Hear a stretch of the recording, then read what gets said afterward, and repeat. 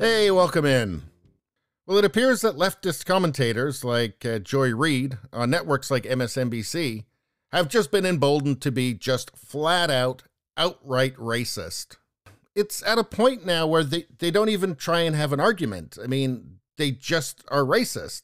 I mean, that is their argument now. Their argument is just they don't like white people. That's it.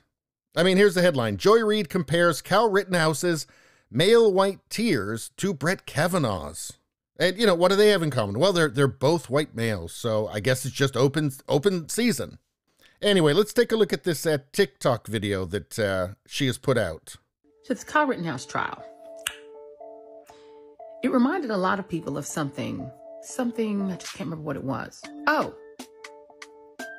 the Brett Kavanaugh hearings, in which Brett Kavanaugh, who had been accused by a high school friend of committing sexual abuse of her, cried his way through the hearings to make him a permanent member and Associate Justice of the United States Supreme Court. And his tears turned out to be more powerful than the tears of Christine Blasey Ford, which were the tears of an alleged victim. But in America, there's a thing about both white vigilantism and white tears, particularly male white tears. Really white tears in general, because that's what Karens are, right? They Karen out, and then as soon as they get caught, it's like, Green Waterworks. White men can get away with that too. And it has the same effect. Even as the right tries to politicize the idea that masculinity is being robbed from American men by multiculturalism and wokeism, they still want to be able to have their tears. So this is just idiocy. I mean, this is a bad person, okay? For one thing, this case, the Rittenhouse case, has nothing to do with Kavanaugh. She also lies in there and says that Blasey Ford was Kavanaugh's childhood friend. Not true. She also skips over the fact that Blasey Ford was a liar, and there was absolutely no evidence. And the media and Democrats were trying to railroad him and wreck his life.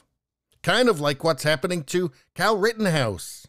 But you see, to her, Kavanaugh and Rittenhouse, they're not really people, right? They don't have a right to that. They don't even have a right to defend themselves, apparently. I mean, what a load of bollocks. It reminded a lot of people of something. No, it didn't. No, it didn't. You, only you. Now, she does make clear in this that she doesn't only hate white men. She hates white women as well.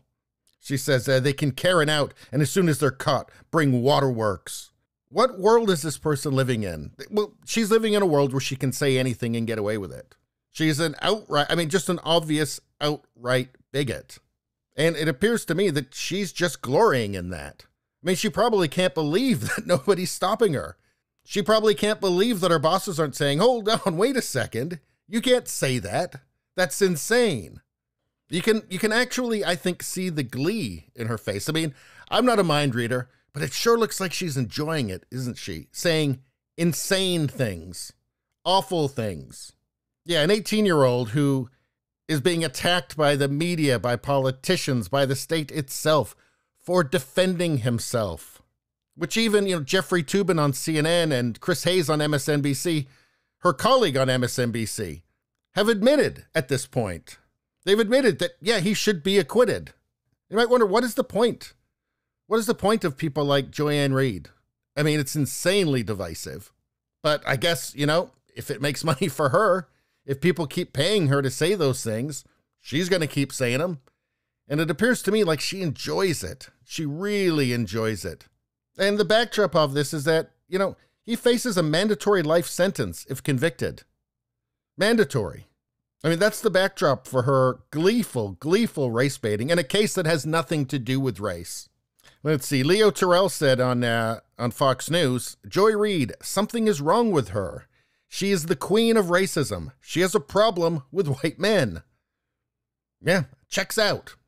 Douglas Murray, who's brilliant, by the way. I would suggest that you read The Madness of Crowds. Excellent book.